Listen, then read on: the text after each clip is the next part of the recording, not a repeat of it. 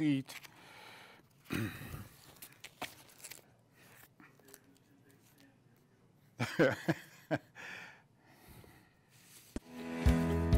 You folks tell me, how can a known poison that exists in our food supply or medications, and sometimes even in the air you breathe, be totally overlooked as the cause of disease in America? Watch me now, and soon you too will know the cause.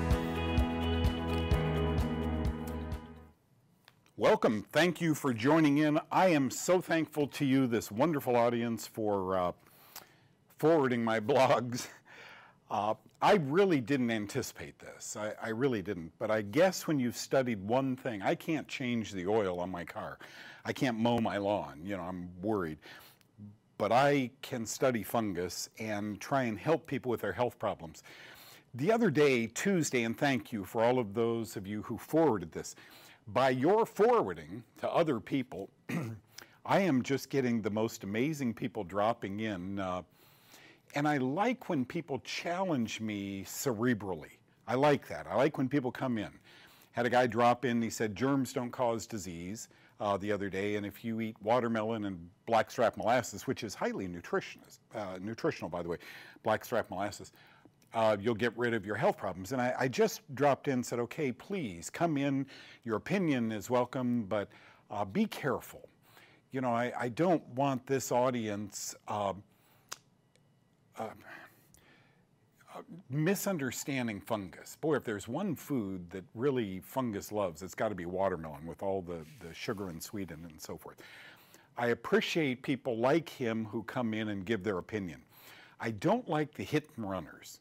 Throw the F-bomb at you, they're gone. You're crazy. And I see, because my wife will get on these conspiracy, websites and move around, and then she'll send it to our kids, and our kids, probably a lot of you are sending what I'm saying.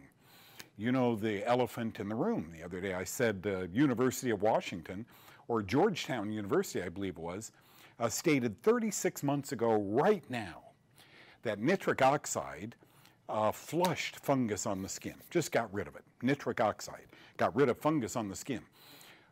Previous to nitric oxide, they had to use deep systemic mycotic drugs, antifungal drugs, right? So this was a breakthrough. 36 months later, the same university, maybe the same people, said, oh, by the way, nitric oxide zaps this SARS-type virus. Antifungal, anti-COVID. Do you see where I'm going? Because I'm the guy that hypothesized 6 months ago that bat caves, Wuhan, China, these are virologists. They don't know fungus. They go into a bat cave with poop all over in the dirt, and they shuffle over there and take bat guano. They're exposed to all this, the lining of the intestine, and therefore the poop, or the feces, I'll call it, in bats and other birds, has a fungus to break it down. It's called Histoplasma capsulatum, and it initiates a disease in the immunocompromised. Maybe in the immunocompetent too, good immune systems. It initiates a disease called histoplasmosis. I have hypothesized that in they shuffle, stirring up that stuff, and they were in garbs and, all this, gloves and so forth. Then they got in a car after they left the bat cave, and they fired up that little car, and they drove back to the Wuhan virology lab, where they took the bat guano containing, they think, SARS, because bats are predisposed to, SARS viruses, but it also had something else in it, didn't it? By nature of the fact those bats have feces all over that dark, damp cave, it had histoplasma. Histoplasma fungi have DNA in them, right? And viri are either DNA or RNA. Messenger RNA is a whole nother thing, and I'll do a whole show on that sometime and teach you a little bit about that. Does genetic fusion take place? They got in their car, drove back, were so excited with their little vials, and they opened the laboratory and poof! They pulled their booties off and their hats and their coats and so forth, gloves, and boom, boom, boom, all that histoplasma just took off. Folks, it does this. I mean, fungi are ubiquitous. They're everywhere. They're on my eyelashes right now. okay? A strong immune system, that 20-minute workout today bought me some time, right? I may have a year or two left, which is really cool. I hope to teach you guys this. Those two, I believe, nucleic acids, ribo and deoxyribo, liked each other. Cute fungus, good-looking virus. Hey, let's have hybrids. And so they did. This would behave, this hybrid, this is published, folks. Genetic fusion is well documented. This would create something that, histoplasmosis isn't transmittable, right? So this would enable histo to be transmittable. Well, your spit goes 6 feet or 8 feet, or what have we found out, 85 feet. Your sneeze goes 20 feet or something like that. So now that droplet, that 50%, I hypothesize, 50% of virus containing 50% histoplasma is now virulent. And so, and it wouldn't behave. You put these people on Resdemivir or whatever that drug is called, or any number of antivirals, Zovirax. You put these people on antivirals, and they should get better, but they're not. And so I just believe what we're dealing with here, and thank you, Connie, and thank you, all of you, for publishing that they have now found in some COVID deaths. They do, you know, during the autopsies, they draw blood and study all these things. They do studies looking for fungus, and sure enough, Aspergillus mold is growing inside some of these deceased people. That one doesn't fit for me, because on their shoes and their clothing, they would have had histoplasma, which nobody knows about. You're going to have to find a PhD mycologist. Mycologists are these really, really bright people who don't have MD degrees, so they can't practice medicine, right? They get a PhD degree and they study fungi. And they're like me, they're a little weird. You know, they just get into fungus and they're totally entrenched with fungus. But they can't practice medicine. They can't do what these doctors let me do in clinical nutrition. All of these 40, 45-year doctors who brought me in and said, I'm losing patients, help me keep them. What's the cause of their ringing in their ear? What's the cause of their pain? What's the cause of their psoriasis? Maybe putting them on my diet and trying antifungals would be successful. I'll do it. I'm losing patients. They come and see me one time. I put them naked in a PUVA box, UV light, for their psoriasis. I give them a shot of cortisone in the hip. I never see them again. That's because, Doc, they've been to 6 other dermatologists who did the same darn thing. Nothing new. Here's another guy, $800 bill. You read the opening to the women's book. You've been through this before. $600. No, I'm not going to give you antifungals. This isn't a fungal problem. This is a skin problem, okay? So understand that I think this whole COVID thing is 50% behaving like a virus and 50% behaving like a fungus. Well, Doug, if you were right, they'd each have equal incubation periods. Histoplasma capsulatum just happens to be 2 to 17 days incubation. Oh, by the by, COVID-19 just happens to be 2 to 17-day incubation period before you become sick with it, okay? But, Doug, then it would have to behave 50% like a fungus. Let's use cinchona bark. Let's use bark on a tree, antifungal, fungistatic. It stops fungus. And if you don't like the person promoting this cinchona bark or this hydroxychloroquine, then you condemn it. You shove it under the carpet quickly. Well, what does he know about science? We're scientists. And that's exactly what happened, okay? So out come the condemners. 2 of the biggest medical journals put their reputation on the line, not for doctors, but for Doug Kaufmann. They lost. I'd never pick up one of them again, okay? They published mistruths and had to retract that hydroxychloroquine was killing people. That's how political this disease has gotten. Do you think the way I do? I had, what was her name? Beautiful name, the other night from Chile. You may have seen her in the questions. She said to me, Doug, this was amazing. I agree, people have died. Every death is sad. I'm not so sure these were COVID-19 deaths. Can I just go down that road? You heard Tuesday about the young 20-something man who got in a motorcycle wreck and died of COVID-19. And you and I are going, what in the world is happening? So I get a call from a friend of mine in Los Angeles. This is yesterday. His girlfriend, this is a son of a dear friend of mine. His girlfriend is COVID positive. Now, a lot of you folks are wanting to know, Doug, if I am COVID positive, what does that mean? My first thought, let me tell you a doctor's first thought. You're going to be quarantined. We're going to be testing you on a regular basis. We want you on Remdesivir or Remdesivir or whatever that's called. We're going to take care of you. Don't worry. You may have to go to the hospital if you have other comorbidities, if you have other illnesses, diabetes being one of them. I don't hear that. First thing when he calls me and he said, my girlfriend is positive for COVID, my first thought, would it be yours? Really? How accurate are these tests? Just Doug Kaufmann here. I'm not a doctor. But that wasn't why he called me. He said, my friend wanted you to know this. She waited in line for 2 hours and she left. She had to go to work. She couldn't take the test. But they notified her 3 days later she was positive.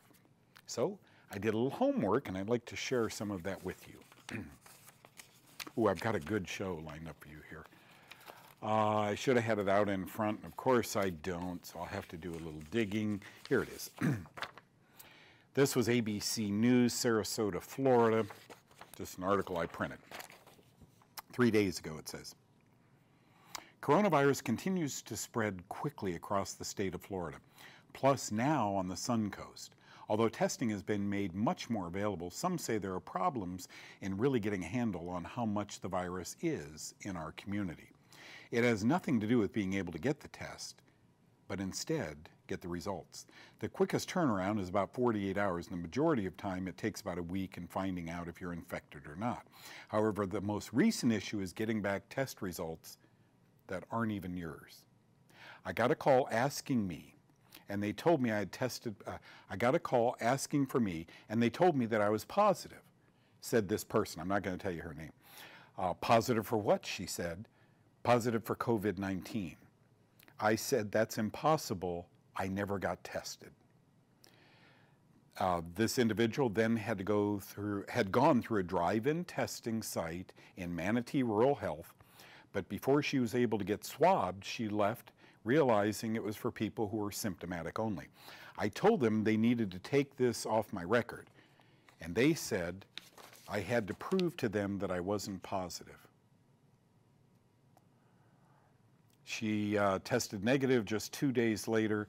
Okay, so that's why my friend's son called me. She wasn't tested. I just wanted to report that to you, Doug. She wasn't tested.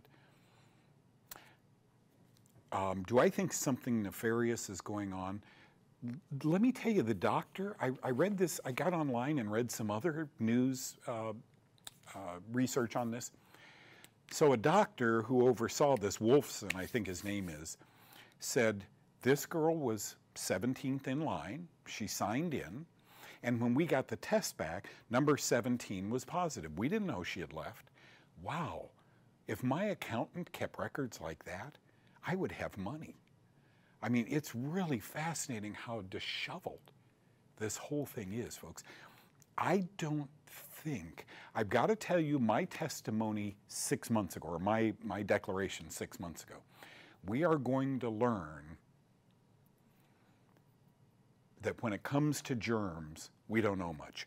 I'm the guy 50 years ago that found that there's a fungal component to cancer, and I know that's why you came here today. Many of you are concerned about a loved one with cancer, so I'm going to jump off from there. Point I want to make is, for reasons we don't understand, we are hyper-diagnosing COVID. I think it was 2017, 2018, I looked online, 61,000 people died of the flu. We're currently at about 150,000, and that was in the US. where currently 90,000 more have passed of COVID, or have they? And I really, folks, you can go deep with this. Why would they want to kill us? Why would they want to implant? I've heard stories that I hope aren't true. Why would they want to mandate and then implant a chip in us? Okay, I don't know. I've heard stories that say there are going to be towers that through frequencies can alter your thinking if you have that chip on board. I'm telling you, I could become so paranoid, or I could know, because I've been in this field for 50 years, I'm an old guy, that things aren't okay in medicine.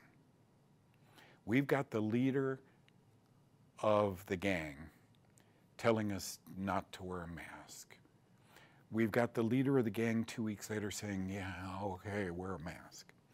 We've got the leader of the gang publishing a couple of years ago, hydroxychloroquine was the bang. It really works for viruses. Then 2 years later saying it doesn't work. I think, folks, it's your and my fault. It's my fault for looking at the medical community as deity. There's some very smart people, and I'm not ashamed at all to tell you twice my IQ, right? I'm not the sharpest tool in the shed. But they're rule followers. I went through, I don't know how, 8-week boot camp, and they took a rugged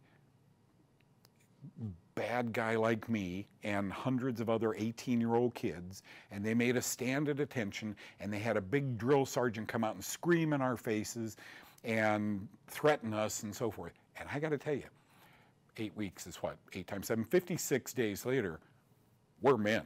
No hair, we're listening to what? It's just like putting masks on, right?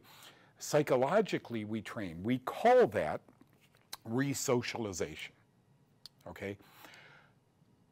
Medical school isn't 8 weeks. Medical school is 4 long, hard years of re-socialization. Yeah, you learn about physiology and microbiology, and you learn about drugs, pharmacology, but you're a different person. When you went in at 22, by 26, you're a different person. You don't ask what the cause of cancer is. Hush. Don't you dare ask what the cause of diabetes is. We already told you we don't know. We treat. Oh, we can't use that word. We will manage your disease from womb to tomb. Oh, it's going to cost you $600 a month with your medications. How do you take these people with twice my IQ and in 4 years have them so re-socialized, nobody asks what non-Hodgkin's lymphoma, that lump on the neck, is? Can I just tell you something? If they had this book, 20 bucks, let me just read it. This is the Fungal Bionics series written by those 3 doctors at the World Health. I was so proud of the World Health Organization when I got this book from these doctors. I befriended one of them. His name is Dr. Costantini, and he signed my books, and he and I had so much fun. But at any rate, I digress. Are penicillin and other antibiotics carcinogenic? Wait a second. Page 43. These are doctors. Does penicillin cause cancer?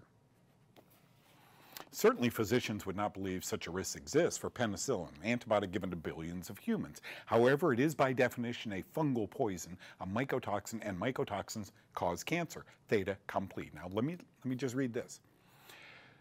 Penicillin and other antibiotics cause lymphoma in humans. Any of you suffering with lymphoma? I need you to hear this. The year was 1992. I have not found one doctor in my career, which spans 50 years, that knows this. Doctors Bernstein and Ross, in their study of prior medication use and a health history as risk factors for non-Hodgkin's lymphoma, found that greater than or equal to 2 months of treatment with penicillin or other antibiotics were associated with a significantly increased risk of non-Hodgkin's lymphoma. You mean the pills you told us to write prescriptions for all day, you never told us they cause cancer? Well, that was somebody else's fault. I got to tell you, folks, all isn't okay in the halls of science. As I text and I blog to you guys, these are really good people who I believe were changed. In boot camp, we were brainwashed. You get up at 5 a.m., you shine your shoes, you fold your underwear like I've never folded it again like that in my life. And here's what you do, but you don't talk or you will be slapped. Medical school, don't you dare ask what the cause of female cysts are. Don't you dare. You just treat them. For how long? Don't ask that either. I don't know why. But I think what we're dealing with, if we can discount those towers and we can discount all of these drugs and we just forgive them, that's what they were taught to do. And you're honoring that. When you go to a doctor or 7 or 55 doctors' offices, you're honoring that. Now, having said that, I have found my way out. This wasn't easy. I have studied the thickest books you can ever imagine, and I'm a puzzle putter together. And so now we're gonna, don't stop taking medicines. I think many of you could, with your doctor's help. You never stop. Drug companies are brilliant. The easy part's selling you on them. The dangerous part is getting you off them. Your physiology is blocked or inhibited. They've worked their job in your body. You don't just stop taking an antidepressant, okay? If I was on antidepressants and I was suffering from thoughts, I would begin exercising every day. I would change my diet tonight. I think many, if not most people, would get better. If I was in pain, same thing, okay? This is a guy named Arthur Schopenhauer, a German philosopher, 17th, 18th century. He was the guy that once said, once you're over the hill, you tend to increase speed. And I have always loved that. I've used it in some of my writings. So you get up here to 60, 70 years old, and then you really go fast. 80, boom. He said this one time, and I love this. I opened a doctor's lecture with this, trying to calm the savage beast before I went on and said fungus is everything. All truth passes through 3 distinct stages. First, it's ridiculed. Second, it's violently opposed. And third, it's accepted as self-evident. Did you guys know Robert Adkins? I had an office in New York. I really liked him. And we'd go, he had a favorite little place we'd go eat breakfast when I went out to New York. I lived in LA. And they knew, he didn't have to order anything. You know, back then, I was probably, this is in the 80s, 70s, maybe. I'd get a bowl of oatmeal or something like that. He didn't have to order. They brought him bacon and eggs, and I said, don't you want a piece of toast? Oh, no, don't eat toast. The Atkins diet, Robert went through this. All truth passes through 3 stages. I watched him in his lifetime. He slipped, hit his head on ice on the sidewalk, and died some years ago. Neat man. You guys would have loved him. First, it's ridiculed. That poor man was beat up by lawyers because he didn't think grain was okay. He thought avocados were okay. Now you got to remember, this is back in my time when those dietitians looked at me eating an avocado and they said, "You're going to eat that? Your arteries are, folks, full cycle. Which science will you have me believe?" said Charles Spurgeon. The science of 50 years ago, the science of 2020 with COVID, or the science of 2070? I'm with the science of 2070. He was ridiculed. Then he was violently opposed, and he was sued many times. Finally, folks, I remember a couple years after he died, I was on the internet, and there were reports from medical, not medical schools, medical articles that were saying, yeah, you know, this lower carbohydrate, higher protein diet might really be something. Get his name off it let's call it ours, now that we know it works and we violently opposed him. I've been through that.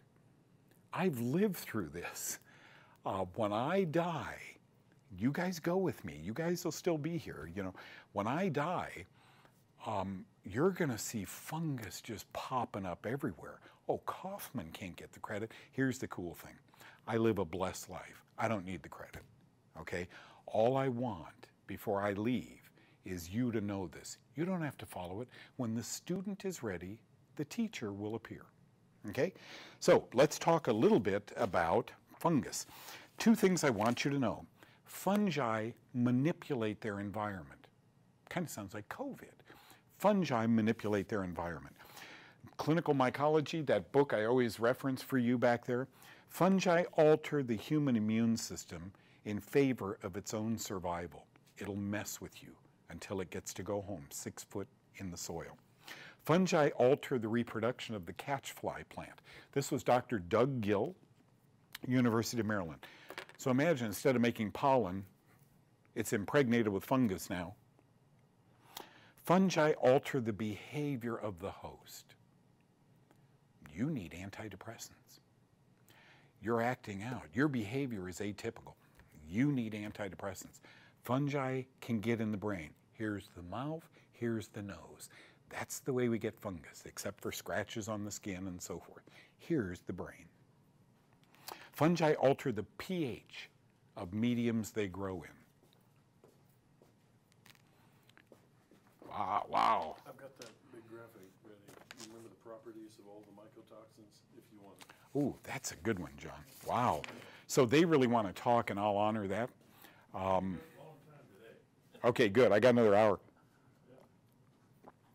You know, it'd be fun. I wish I could, I know you couldn't do it, but to me, this is so enlightening over television, because television, I just come out, you've seen me, I spew, and I interview some guests, and then I'm done.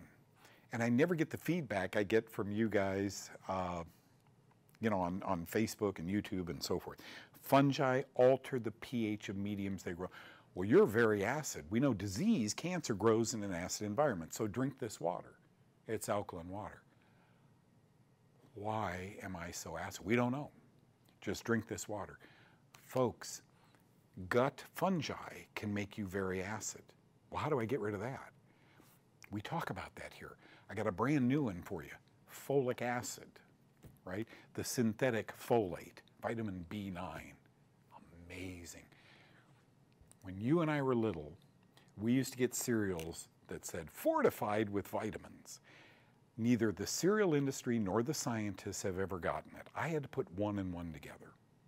Corn and rice and wheat are impregnated with mycotoxins that can induce damage to an unborn child. Okay? We began to realize in 1998 we let OBGYNs tell their patients when they're pregnant to double the dose from 200 micrograms to 400 micrograms of folic acid. But long before that, we began putting folic acid to corn doesn't have folic acid in it, right? We put it in there, and we began realizing that babies weren't born with neural tube defects. Gee, just a little folate. We never figured out why. Antifungal, corn, fungus. They still don't know this. This is a big secret. I have to dig, and people have been eloquent. These doctors writing in these journals, they're deep, much deeper than I can go, but nobody said corn and wheat and rice have fungus that make mycotoxins. There are certain mycotoxins that induce neural tube defects in children and anencephaly, brain problems in children. And if we put a little bit more folic acid in, we're okay. We'll do a show on that one day if you'd like also. And finally, in a symbiotic relationship, you see human cells and fungal cells are symbionts. They get along okay. Fungi become the dominant partners. So says Dr. Elizabeth Moore Landecker. I'll see you guys. Thanks. And then this, I want to teach you, and I just need, each can metabolize nutrients without oxygen. It's a tiny lump. Any guy in the shower will say, But a woman will run to a doctor immediately, and that's probably a good thing.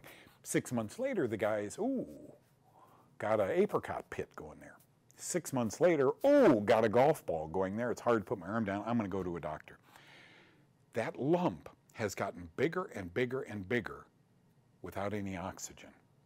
Cancer tumors and fungal ascomycetes, sac fungi, reproduce. This makes more cancer cells. It gets bigger and bigger and bigger. I'm not certain that's the time to put a needle in it. Just saying, always work with your doctor.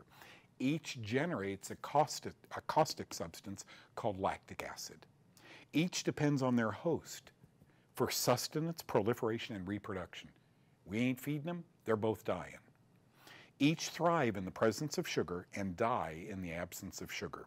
Each emit volatile organic compounds that dogs can sniff. Dogs can sniff fungus. Dogs can sniff cancer. How do we know what it is? How does your doctor know? Both respond to antifungal medicines. Not one brilliant scientist has looked and said, you got to be kidding me. Amphotericin B, nystatin, Lamisil, Sporanox, these drugs, there's very few antifungal drugs compared to other drugs. These all have helped cancer patients, yet nobody, You learned in your 4-year boot camp to not ask those questions. You learned to send them out to an oncologist and start chemotherapy. Okay?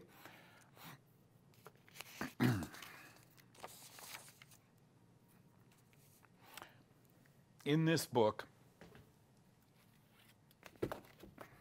one of my very favorite books, I might be buried with this book. I can't even read the title of it anymore, but Clinical and Immunologic Aspects. Here, John, look at this book. You think I've read that enough times? 1957, Johns Hopkins in Baltimore, Dr. David Weekley's medical textbook. He paid $6.75 for it. In this book, on page 11, this book is about fungus. Pulmonary coccidioidomycosis is suggestive of malignant cancer, of metastatic malignancy. A fungus? Page 115, localized skin cutaneous blastomycosis is frequently mistaken for squamous cell carcinoma. Did you know that? Were you told that? It was published, a book that was mandated at Johns Hopkins in Baltimore 70 years ago.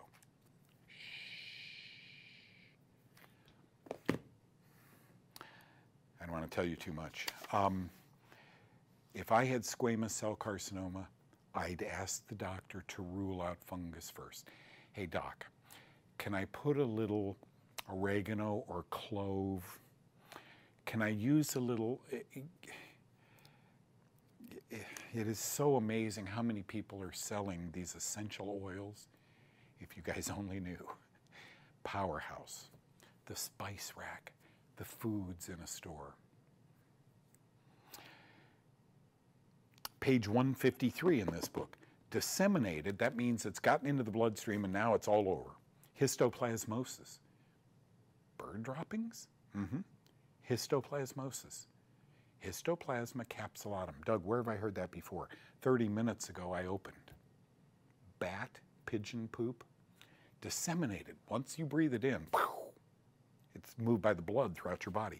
Disseminated histoplasmosis is, now this is Johns Hopkins, you can see the meerschaum pipe and the doctors all talking, is found to coexist with leukemia, lymphosarcoma, sarcoidosis, and Hodgkin's disease, much more frequently than is statistically justifiable based on coincidence. That means when we see leukemia and sarcoidosis and Hodgkin's disease, it could be disseminated. Did you raise a parakeet? Grandma and Grandpa have a parakeet?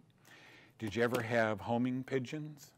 Did you sweep out under your home? Mom used to go out and say, oh, the pigeon poop out there is horrible, go out and sweep it up. And you did? Were you exposed to histoplasma capsulatum, which induces a disease called disseminated histoplasmosis? It's found to coexist much more frequently than coincidence with cancer and sarcoidosis. This book, 1957, there isn't one doctor in America today that knows this, but now you do. Finally, and it's why I love this, you can't find another copy of this. I've looked. Oh, I think Kyle found one and bought it. His wife, when David died, his wife said, "You kind of beat up his book. Would you like it?" Disseminated cryptococcosis. This is a different kind of fungus. Closely simulates neoplasm, closely simulates cancer. Okay, now I'm going to go to your questions. Oh, there's so much. There's so much. Can I just tell you one more thing? Breast cancer awareness, I don't know, because of COVID, if they'll have their annual fundraiser. And as you know, I've met them. They're really good people. Can I just tell you something about breast cancer? I don't think there's several different kinds of cancer. I think there's one. Doctors, listen to your doctor, because they'll wholeheartedly disagree with me. Several years ago, I gave, it was out in Lorraine Rosenthal, John, remember that meeting out in Los Angeles? Every year they had the answer for cancer or something. It was just great. And every year I'd fly to Los Angeles because my kids live there, and I'd go see them, and I gave a lecture. In the 2007, 2008, 3 papers popped up very quickly, and they were from respected medical journals. The first one said that alcohol of any kind increases not only a woman's chance for cancer, but the fatalities associated with that cancer. Here it is. Where'd this come out of? Oh, I wish I could get into this with you today. We'll talk sometime about your cancer Superman gene that fungus alters, mutates. And doctors don't know that yet. What causes breast cancer? This is JAMA, Journal of the American Medical Association, circa 2004. Use of antibiotics is associated with an increased risk of incident and fatal breast cancer. Non-Hodgkin's lymphoma, now breast cancer. Antibiotics, colorectal cancer, prostate cancer, lung cancer. Be careful of antibiotics. They're not going to. Love them, they're not gonna. It's what they were re-socialized into telling patients. Smart people, twice my IQ. But if you learn wrong, you're gonna disseminate that information. Unhealthy gut promotes spread of breast cancer. Disrupting gut bacteria had profound sustained effects, making cancer much more aggressive. How do we disrupt the gut? Antibiotics, the #1 way. Breastcancer.org. Compared to women who don't drink at all, women who have 3 alcoholic drinks per week have a 15% higher risk of breast cancer. 3 glasses of wine a week. Just saying, not judging. Don't judge lest ye be judged. Please, at some time, put the booze down. A high carbohydrate and starch diet increases the risk of breast cancer. When you think carb, what do you think? Grains, right? Grains are impregnated with fungal mycotoxins. You eat them. They don't know this, folks. They're in medicine. They don't know this. Remember what they learned. What they have found is people who eat a lot of corn and wheat and rice and grains, a lot of carbs, have more breast cancer. I think that's because of fungus. So those 3 things were all done. Okay, John, look at this. Look at how prepared I was. But now I've got my show written for Tuesday. Good. I'll get on these questions and I'll try and answer as many as I can for you guys. Oh, what I haven't read, and I promised Kristen I would do this. Oh, these were so touching. Look at all these. These are all our testimonials on people who have had. Sarah, been on Doug's diet for 13 years now. I had breast cancer, and I've had no recurrence at all. I almost never get sick. I feel great. So I was going to read you some of those. Look at my desk. Whew. You're more important than those. The lesson here is this. Always think fungus. I don't care if you have chronic hiccups. Always think fungus. I may be wrong, but it's so simple to rule out. Sometimes surgery or medications with deadly side effects are used to rule something out. Change your diet for a month or 6 weeks. The longest, John, I remember that guy who had migraine headaches, who gave that testimonial on TV, 10 weeks. He followed my diet, and on the 9th and 10th week, his headaches started to go away. And then this was 2 years after he went to one of my symposiums somewhere and gave his testimonial, but it took him 9 weeks, 10 weeks.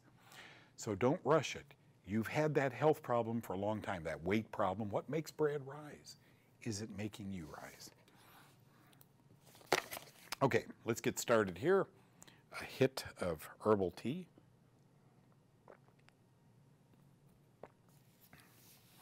What do you suggest, asked Flo, what do you suggest for fungal sinus infection? Okay, if I had a sinus infection that weren't causing headaches or jaw problems or hurting my ears, you know, my doctor knew about it, I would begin rotating. I'd get a couple of nasal sprays. I would get olive leaf extract, $10. I would get grapefruit seed extract made by Nutribiotic, $8. I'd put them up in my medicine cabinet where I brush my teeth and floss at night. And before I'd go to bed, I'd shoot 2 or 3 shots of one in my nose. And I'd wait a few minutes, lay back, let it drain, blow my nose real hard, go to bed. Next night, I'd use the other one, 2 or 3 shots. Now you have to understand, folks, that many times sinus problems and eye problems and ear problems and hair growth problems, just like we just talked about breast cancer, your breasts are here. They're not down here. And yet they're finding a gut association with breast cancer. There's almost always a gut association with other problems that go wrong in your body. You got to fix the gut. The people who have chronic sinus infections sometimes enjoy their alcohol, sometimes like a bowl of ice cream before they go to bed. Sugar feeds fungus. Okay? Sugar has been villainized forever, as long as I've been in this field. Yet sugar feeds fungus. It is the villain. So watch your diet. If I had chronic sinus problems, and that's bad, I'd use a neti pot probably to clear things up, then squirt in before you go to bed. If it's severe, always sit down with a doctor and let him take a look and make sure it's not something growing up there, a polyp or something else. But thank you, Flo. I hope that helps.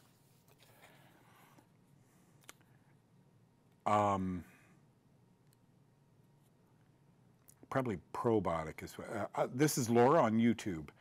Hi there. I am a nursing mama. Oh, how great. And need the best prebiotic that's safe to take while nursing. Inulin, they say, is the most commonly used prebiotic. Is it safe to take antifungals while nursing? That is a question for your doctor. I don't, know what other health problems you may have. I have asked this question of the doctors on TV with the company EFI Essential Formulas. One of my close friends, these people are amazing. It's a family-owned business. They have both Dr. Ohhira's probiotics and Reg Active probiotics, glutathione. And they have always answered their prebiotic. They have a prebiotic, a probiotic, and a postbiotic. It's one of the rare living bacteria. And they have told me, yes, it's safe to take while you're nursing. Having said that, I'm not your doctor. I don't know. I don't know if you've had lactation problems or milk flow problems. So always just pick up the phone, call the nurse at the doctor's office. Hey, I want to go on a prebiotic and a probiotic. Guy recommended Dr. Ohhira's probiotics. Are there safe antifungals to take while you're nursing? Guarantee it. When you chew up broccoli, you're chewing up antifungals. When you eat grapefruit, So people never think of food. If you take a clove of garlic and put it on your salad, huge antifungal. By the way, I think really, congratulations on being a nursing mom. I think that's so good for the baby also. That's why nurses and doulas have always said, and doctors, eat well while you're breastfeeding. Little do they know you're eating antibacterial. Remember we talked about this? Phenolic, P-H-E-N-O-L-I-C. Phenolic compounds kill bacteria and kill fungus. They just happen to be in the foods we eat. Not the canned foods, not the box foods or bagged foods, but the real food we eat. Congratulations, Laura. Hope that helps. Trying to stop psoriasis, says Devanda, and inflammation. Any advice, please? I got started in Texas. Okay. The year was 1986. I wrote a book years before, and somewhere, I got to show you guys this, if I can find it. You got to see what I look like in 1982 or whenever I wrote this thing. Do you have my book, John? Here it is, here it is. Let me stand up, go over here. I wrote this book called The Food Sensitivity Diet. It must have been 1982. A doctor read it on a plane. Here I was in can you guys see that? That's me. I bet I had heels on, or what do they call those, shoes. There I was in the laboratory. Do I have I have a necktie. Oh my gosh. Was that with Marty? So John, that's when I first came here. It was in 1987. Wow, man, blast from my past. But at any rate, I used to be young. And in this book, I said somewhere, I haven't read it for 40 years. In this book, I said, gut problems are probably linked to skin. And a guy called me and read me the Riot Act. I've been in the middle of controversy my whole career. The guy's name was David Weekley. He was a Johns Hopkins, okay? I lay it on top of this book. That was his medical book. And he said, don't be silly. Gut problems don't cause these. These are skin problems. I'm a dermatologist and so forth. Well, I said, let me prove it to you. And I flew to Texas to meet him, and he was a very nice man. And he said, I'm sorry, I didn't mean to, I have long days. And no big deal. And we worked a deal where in 1986, I started coming in 3 or 4 days a month. I flew in, worked with him at his clinic. He had one of the biggest clinics out here at the hospital down the road. And folks, within 3 months, I went into his office after work. I was going to catch a plane and go back to Los Angeles. And he was emoting. And I said, are you okay? He couldn't believe that the psoriatic arthritis and psoriasis patients were doing as well as they were doing. You see, he's the guy that gave him a shot in the hip, steroid, had him stand in a PUVA box, and sent him home. And all of a sudden he was seeing, my gosh, with a changed diet and with antifungals, I can help these people. He made me an offer. We had 2 little boys at the time, infants. And he made me an offer that was good to pack up, leave Los Angeles, and come out here for 5 years. So we didn't sell our little beach cottage, and we moved out here. And you know how that goes. You're young, you're broke. We end up selling the beach house. Oh, I bet we got $400,000 for that, and it's probably $3 million today. I don't want to hear la, la, la, la.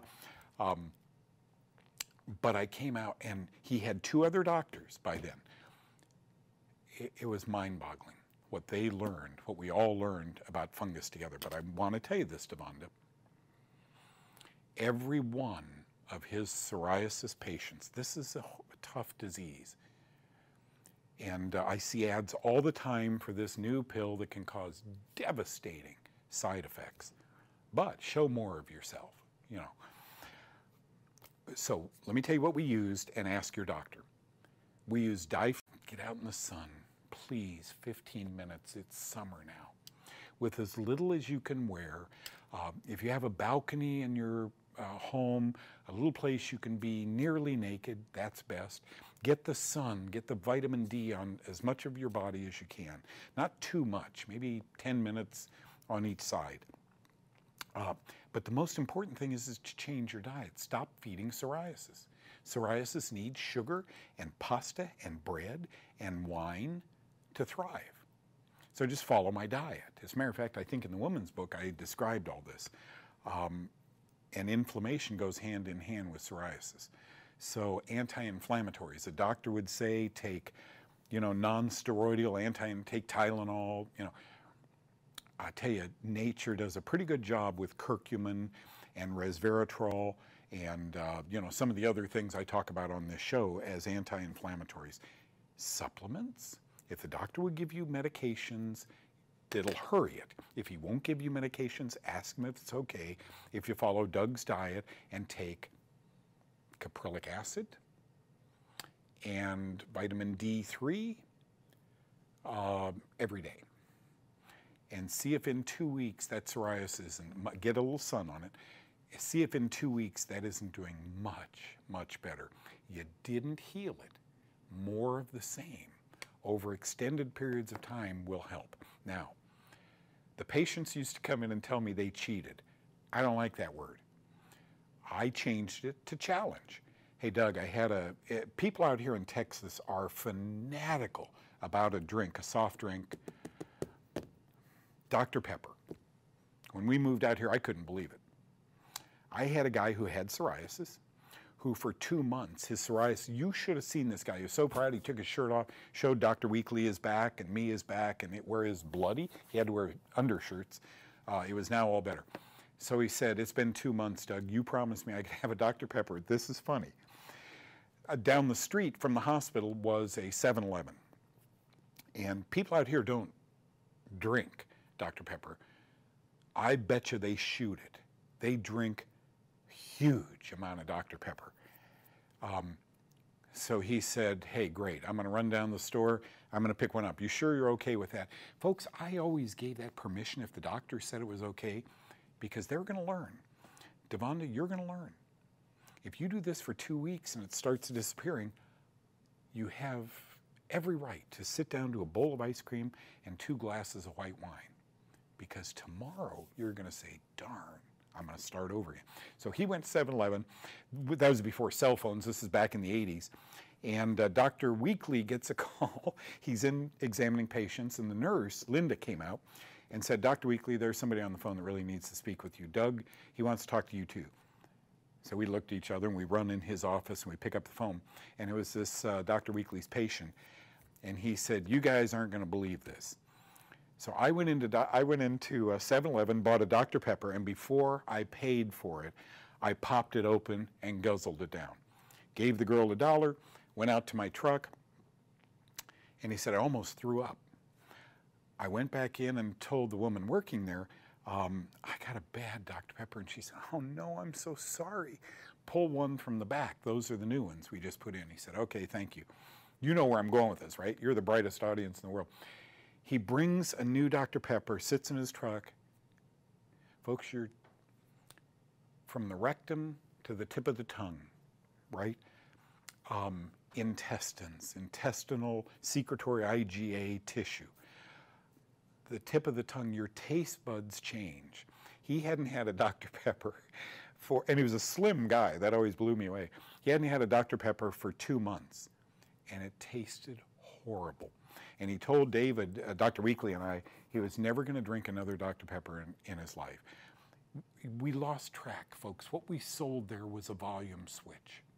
You can turn your psoriasis, your migraines, your depression, your tummy problems way up, or you can turn them way down. That's what we teach. We didn't have an off-on switch. I can't shut off non-Hodgkin's lymphoma. You might be able to, but it's not going to be done in 2 weeks. And Ravonda, I'm sorry. What I want you to know is in 2 or 3 weeks, you're going to be pretty happy if there is a fungal basis to that psoriasis. And I think there is to most. That's the good news. But you're going to want to challenge. And when you challenge, just get ready. because the next morning you'll wake up swollen and feeling horrible, and you'll want Doug Kaufmann's cell phone number to call me and tell me, Doug, why didn't you tell me? I feel horrible. Pick yourself up, dust yourself off, and start all over again. Yeah, Baker's cyst. Okay. Do you know what Baker's lung is, Pam? This is Pam. Hi, Doug. Do you know anything about Baker's cyst? I have a swelling in the left knee, front and back. Painful, to say the least. I think they call it Baker's for a reason. Baker's lung, is well known. I have a couple of friends who are pulmonary doctors who tell me they've seen patients with Baker's lung. By the way, they work in bakeries. They're making pizza, and they're making dough and flour all day. And guess what? They're inhaling yeast all day. And so they end up, yeah, good. They end up, this stuff starts growing in their lungs, and they end up with lumps that look, for all intents and purposes, like lung cancer. And I'm sure we have laid to rest many of those people who a change in their, so a Baker's cyst is named appropriately. It is likely you've gotten into Saccharomyces cerevisiae, Baker's brewer's yeast, and it might come from your glass of wine, it might come from bread, it might come from pizza. I tell you what I do, Pam. I'd ask your doctor for diflucan, a systemic antifungal that'll go to the knee, maybe for 2 weeks, 100 milligrams if you're small, a couple 100 milligrams if you're bigger.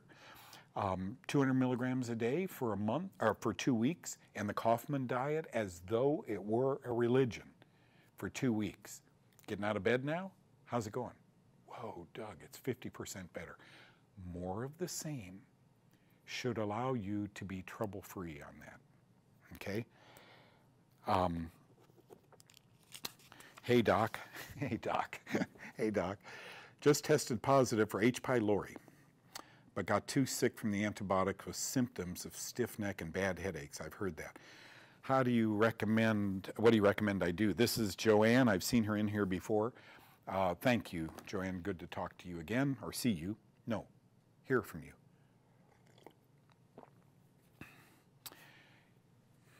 Helicobacter pylori is a bacteria that can colonize in the gut and grow out of control. And it, as you well know, it is associated with a whole lot of symptoms, and Helicobacter pylori can go on to become much more severe if not treated.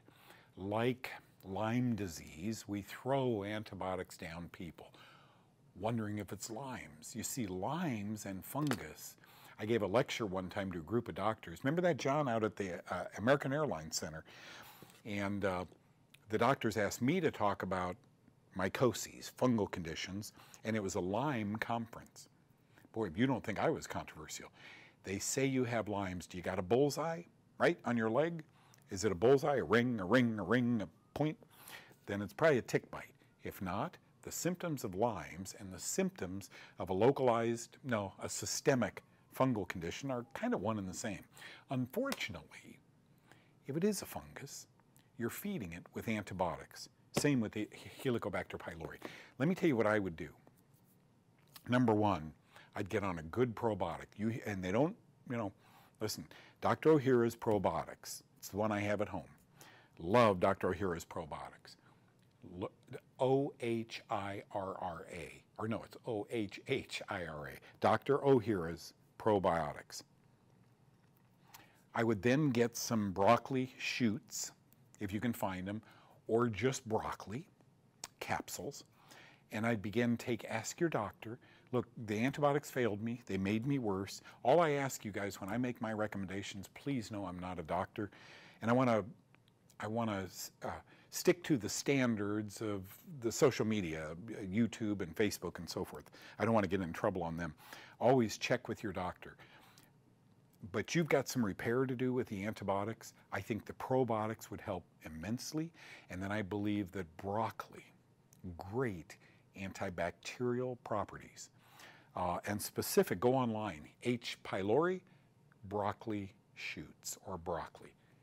I worked with a couple of people who fell in love with broccoli. It's amazing that we have safe, natural things like that. Vicki asks, can a staph infection be fungal also? The proper question is, could staph infection be confused? Could a bacterial infection be confused for a fungal infection every minute of every day? You see, when you're taught that bacteria starts with a B, so it's bad, you write antibiotics when you graduate from medical school. Everybody gets antibiotics all day. If you ever question that, the companies who you're selling their wares begin having a problem with you. I wonder how many doctors have fallen under the category of quacks because they were no longer prescribing medications. Okay? You bet. I think many bacterial infections are confused for fungal infections. I think very few fungal infections are confused for bacteria, so vice versa, it doesn't work. Here's a general rule of thumb, Vicki. If your antibiotic didn't clear up the urinary tract infection, the infection in your ear, whatever you're taking it for, within a week, I would ask the doctor if you could try an antifungal approach. Now, there's a few precursors. Do you live in a moldy home? Do you drink alcohol? Have you been on lots of antibiotics? Do you eat pasta, bread, corn on the cob? All of those things expose you to fungal mycotoxins. So you've got to do your part in starving them. But I think many, many, many, many, many millions of infections are fungal, and everybody's getting antibiotics. Women know, we men don't know this, but we should. Women know, some women, who take lots of 3 rounds of antibiotics to get a vaginal yeast infection. Guys, we do too. We just have different plumbing. So our prostate begins to swell. Gosh, Doug, that's interesting. Because when I was on that antibiotic, I started having prostate problems. Duh, that might mean you have fungal prostatitis. Well documented, very well documented. And of course, documented is rare. If antibiotics are causing all this prostatitis, bingo, lots of men going to urologists who weren't taught in their medical training that fungus is worth a darn. Everything is bacteria. Women, don't get a pap smear, in my humble opinion. Don't get a pap smear or a mammogram if you're on antibiotics or if you drink a lot. I'd cut off the alcohol for a week, and I would ask the doctor if we could make the medical exam a week or 2 later. I think sometimes we see cervical dysplasia, we see cells on the cervix change, or we see things in the breast that might be fungal induced. Fungus, mycotoxins, antibiotics. We read about them. Alcohol, pasta. Men, I wouldn't go to a urologist if the night before you had a couple of beers. Just me saying that. I don't go to urologists. But just know that I think having a higher PSA when you drink alcohol goes hand in hand. Seed that, if you will, with antibiotics. Boom. So thank you. I hope that helps. Yeah, staph and fungus can be confused. If you don't get better in a week or 2 on antibiotics, ask the doctor, can I read you something? My notes, John. Okay. This was, oh, I had so many good papers to read you. Similarity? No. Okay, I won't be able to find it. I have, oh, here it is, of course. 2017, Center for Disease Control, Fungus Awareness Week, August 8th through August 14th through August 18th. Quote, the Center for Disease Control 3 years ago, fungal diseases like valley fever and candidemia, yeast in your bloodstream, are less common, but they can cause serious illness or even death. Yeah, fungus can kill you. Take your average Joe graduating from medical school. Many fungal infections are caused by breathing in very small fungal particles from the environment. I've been saying that 50 years. I'm the biggest quack. You know, if it walks like a Doug and it talks like a Doug, it's probably a Doug. Fungus diseases are not diagnosed right away because their symptoms can be similar to other diseases. Yeah. 50 years from now, everything's going to be fungus, and people aren't going to be running from doctor to doctor to doctor all day. I won't be here, so you can't hold me to that. Think fungus if you have symptoms that don't get better with treatment. Again, Vicki, if you've got a bacterial infection that's not getting better, think fungus. This is instructing doctors, not you and I. Why do we have to be the one to go to doctors? Because they're not going to learn this, folks. Think fungus if you have symptoms that don't get better with treatment. Talk to your doctor about the possibility of a fungal infection. 2 words, good luck. Good luck. Easy for the Center for Disease Control to say, but doctors, very few of them, folks, and doctors are good people. Overworked, I think, but really good people. Jim, you're absolutely right, Doug. I love watermelon, but it gives me itis. I think it's because it's sugary. I love watermelon. We used to go to a friend's house on 4th of July, lived on a 70-acre ranch, and they had watermelon, and it screamed Doug Kaufmann. When I'd arrive on that ranch, they had on ice. We're in Texas. You know, this was different. We were from California. And I'm telling you, when I ate it, I'd get the itchies. Okay? Thanks, Jim. So, good question. Why are cancer patients strongly discouraged from eating meat and fish by natural practitioners? I don't eat meat that isn't grass-fed. I don't eat fish that isn't wild caught. I mean caught. Not in a tank on a farm in Arkansas. Caught in a stream, right, in a river. So that's a good question. You'd think natural practitioners would know the difference between wild-caught salmon rich in fatty acids, protein, amino acid, and same with the beef. But not all of them do. I think there's 2 kinds of meat. One of them, 95% of all meat, injected with a growth hormone that is a mycotoxin that scares me, and fed antibiotics, and cattle that eat grass all day, and fish that are raised as seedlings, for lack of a better word, and then sold as salmon. Food's getting weird. Can I just deposit a thought on you while you're here? We can't patent a grapefruit. God did it.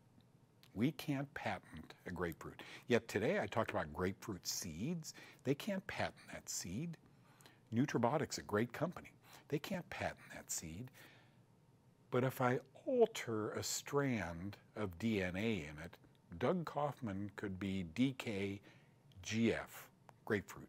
DKGF, a brand new thing. I own it, man. I got a patent on it. Yeah, but you've genetically modified it. Yeah, and now I can own it. I'm worried with the proposed new vaccine for COVID, because what I've read so far is it's going to alter my DNA. Nobody owns me now. Thinking out loud. That's my problem. My whole family says, Dad, stop thinking. Okay. Good for you. So, Francis, in answer to your question, if I had cancer, I would agree with doctors. Don't eat meat. Stay away from the mercury in fish, you know, from swimming in the waters. And meat is, with the hormones and antibiotics in it, I agree. Having said that, protein is good for a cancer. Zinc, you know, everything antifungal in there. And the doctors, because now, folks, with a family practitioner in there, as dermatologists, all we could do is the skin. But when I began assisting patients with other diseases, they knew they had to have a family practice doctor in there. That's when I started the Myers cocktail, and men and women with HIV did quite well on these slow, it took an hour to drop an IV bag, and he built a nice little area where, I'm telling you, in 5 years, I rocked that man's world. He was blown away. It was awesome. And we were helping so many people. I'm very bullish on sometimes bypassing the very acid gut and including nutrition directly into the heart, okay, or via the vein, the venous system. Okay, so Sheila, I'm big on that. Okay, Doug from Carolyn. I got my mom's doctor to prescribe antifungal for her back rash. She is bedridden and sweats a lot. Doctor couldn't seem to figure out why, so I thought I'd give it a try. Thank you. Okay, there's something I gotta tell you guys about. This is one of my TV advertisers, aloe. John, this is aloe vera. Now, the cool thing about that product is it's not just the rind, which many products are. It's not just the gel. It's called, you can go on my website and look it up, Apex Health, Aloe Apex. This is called Nature's Miracle. We worry when people are sweaty and on their backs, bedridden. We worry about decubitus ulcers, right? Bed sores. Such an amazing product, inexpensive. Okay, just go to my website and look up. He's Sarge. He was in Vietnam the year before I was. He and his wife are lovely people. They own this company. Tell him Doug sent you. Not that I get any money for it, but I'd like him to know that I sent you over there. Okay, so, thank you, Carolyn, that's great.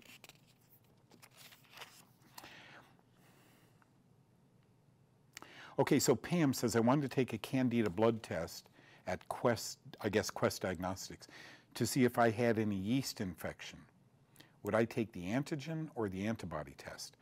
Okay, a blood test. Okay, you're talking about anti-antibody testing. Okay, so when you were exposed to yeast, and we all have been, you made a B cell antibody. You have two types of perfectly round white blood cells, lymphocytes they're called. One is a T cell, your body's second line of defense, and then blocking antibodies, B cells. B cells make antibodies. Your body gets a yeast or a fungus, it isn't supposed to be there, boom. Your B cells make blocking antibodies, right?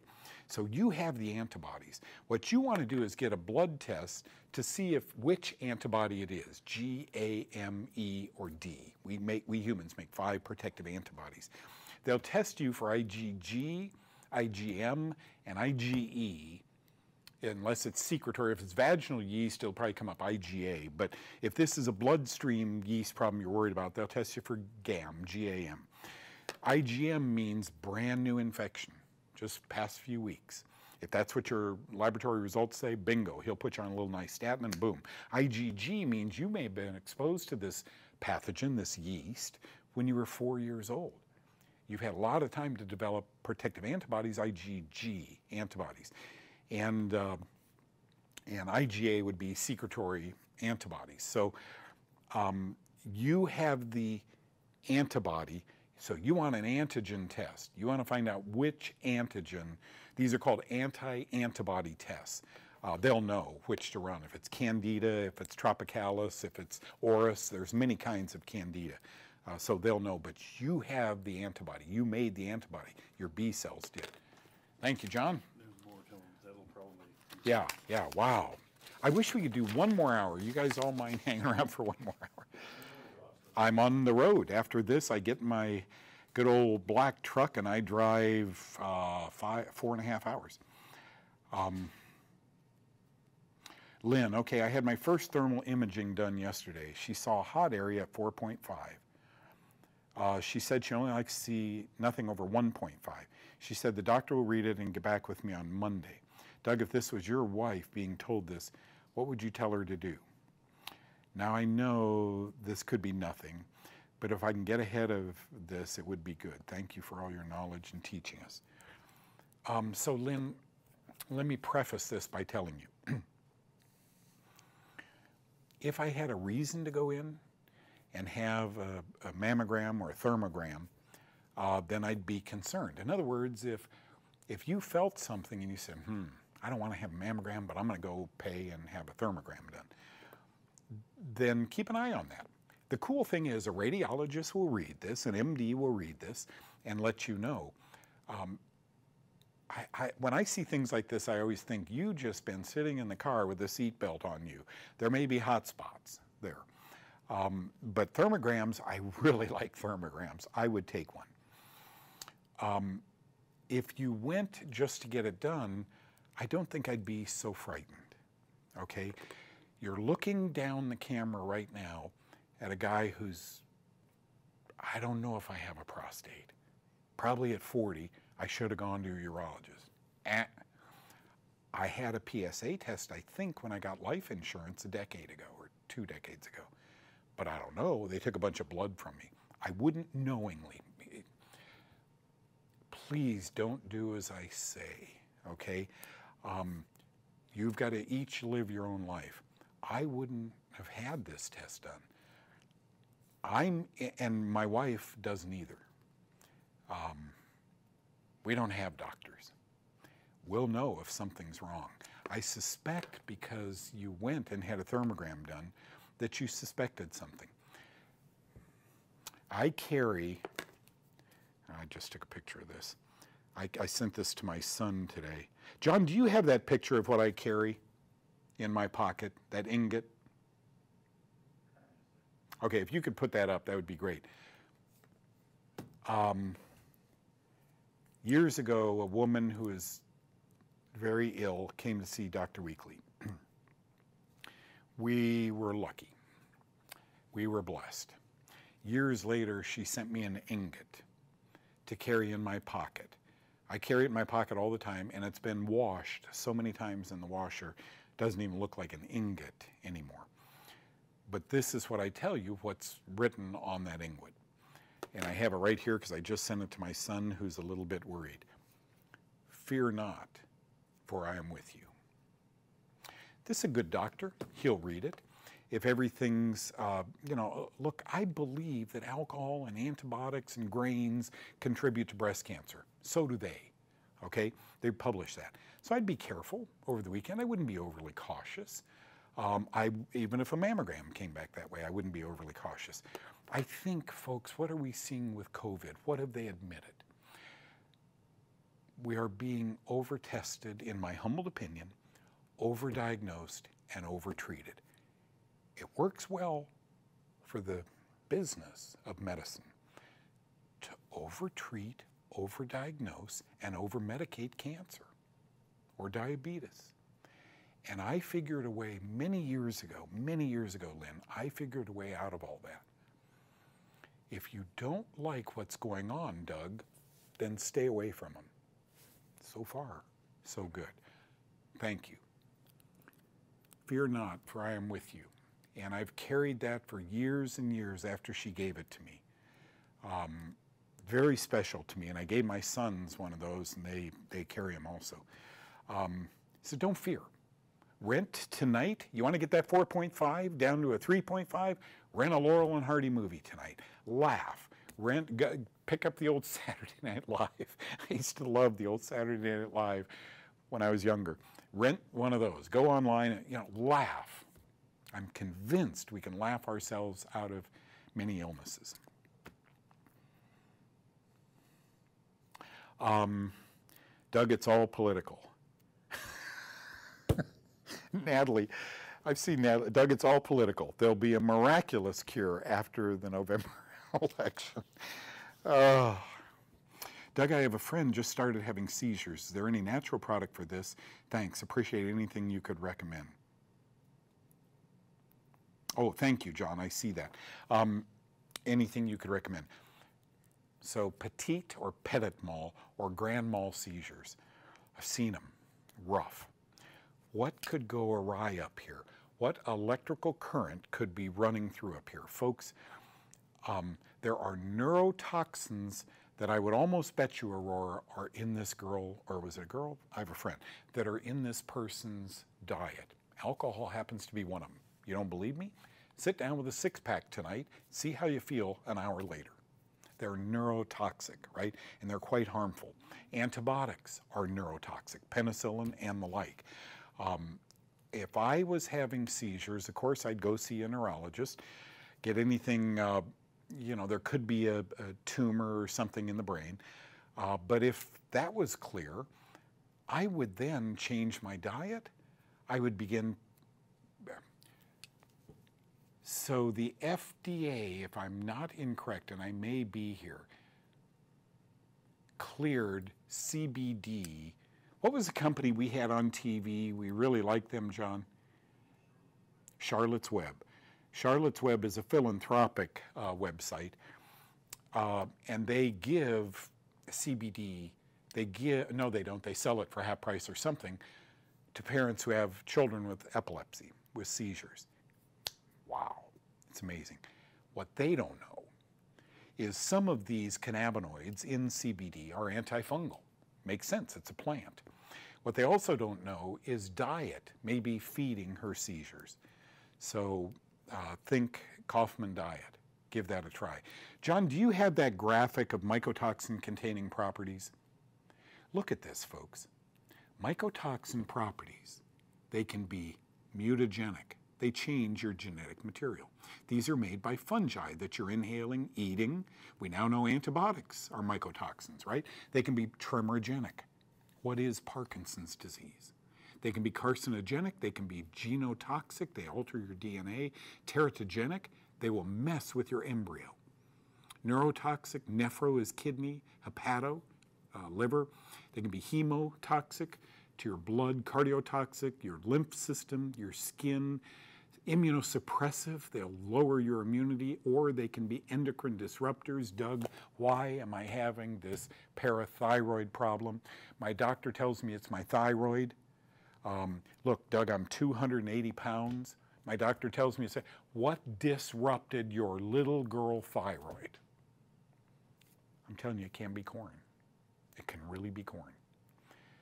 Endocrine disruptors, the biggest one is from fumonisin mold. Not uncommon. Fumonisin's one of the big ones. It makes a poison called zearalenone.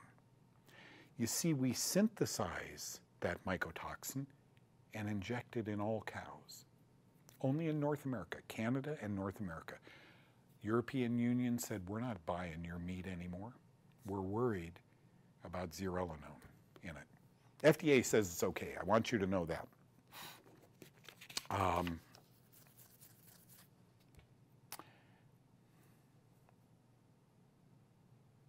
Okay, good. Oh, you're in Canton. Okay, good. This Kim, my brother's 33, went to the doctor because he has a swollen sore in his left breast. Okay. You know, that could be nothing, but I love the idea of getting to a doctor. Male breast cancer is 1% of all breast cancers diagnosed now. Doctor says it's a mass. He's sending him to get a mammogram and a sonogram. We need a doctor for a second opinion for natural protocol, because what if this is a fungus? Yeah, I'll send you information. I'll be in my truck for the next 4 hours. Okay, so good. I'll take care of this. Not tonight. I don't land till later, but I'll do this over the weekend. Can I just tell you, Kim, I really like a local doctor here. His name is John Gonino, G-O-N-I-N-O. He's a friend of mine. We eat breakfast and have fun together. I'd call the Gonino Wellness Center G-O-N-I-N-O, and have him just set up a consult with Dr. Gonino. He can palpate the mass. If he or your other doctor feels this is fungus, Dr. Gonino would know what to do for it. Anna Marie says, I've seen her in here a few times. Thank you for your referral to Dr. David Wong. I went to see him the other day, and he is doing fungal testing on me. Can you talk about the antifungal effects of black seed oil, as Dr. Roby mentioned? Dr. Roby, this guy is, I love this guy, Roby Mitchell. Roby Mitchell taught police jiu-jitsu and karate. He was a Marine, he's younger than me, so he was a Marine. And the guy is just built amazingly. Roby and I have been friends for some 20 years. Yeah, Roby has, I think, one of the better black seed oils on the market. Would it shock anybody that black seed oil is potently antifungal? I love it. Thank you for reminding me of another one. Besides yours, Natalie says, could you recommend the top 5 books for my research? Okay, this is a good question. When I die, you guys all come to Dallas and start picking out these books. There are books here, and in my office, 1,000 books on fungi and their mycotoxins. Doug, is a geographic ton related to fungus? Very often it is, Colleen, very often it is. Mycelex, M-Y-C-E-L-E-X, troches, they're little candies you suck on. 3 to 5 a day is what the doctors used to prescribe. And if this is a thrush, there's something called a black hairy tongue. People literally, it looks like they have hair growing on their tongue. That's often a fungal condition, so Mycelex troches should be able to help you. God bless you guys. I'm hitting the road, won't land for quite a while tonight. Thank you for being here today. And when we start on Tuesday, I'll honor Natalie. We're going to start with what books that aren't too expensive would I recommend for you to begin studying this. Good for you, Natalie. You're a good student. I'll see you guys next time. God bless. Bye-bye.